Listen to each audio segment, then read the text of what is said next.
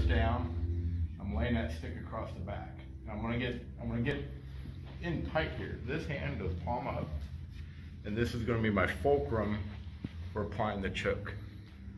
Once I get in here, right, break the guard. As he comes around to break the guard, now I'm turning and I'm applying that choke. So it's elbows together with his neck in the middle of it. Does it matter which way he goes?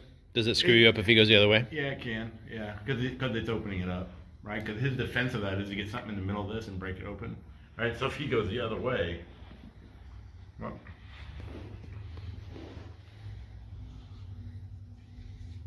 so if he goes the other way, right? He's pulling it open. I just gotta turn into it, right? So this motion with the elbow is the same.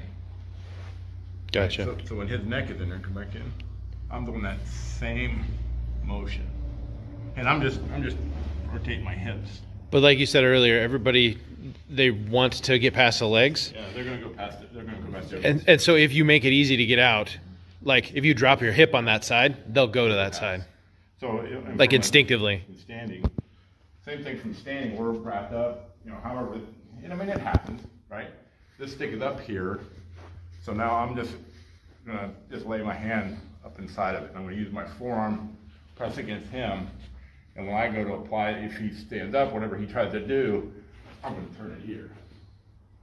And I'm gonna apply that here, right? And then from here I can leverage him to a throw, whatever. But I like this because the weapon's not getting wrapped up with anything, right? It's not getting wrapped up in the clothes and everything. And this is a very, very effective choke. And you wanna be closing your hands together, and then that you can see how that space disappears there on that. That's the motion you're trying to do. Right on. Thanks. Cool. Good stuff.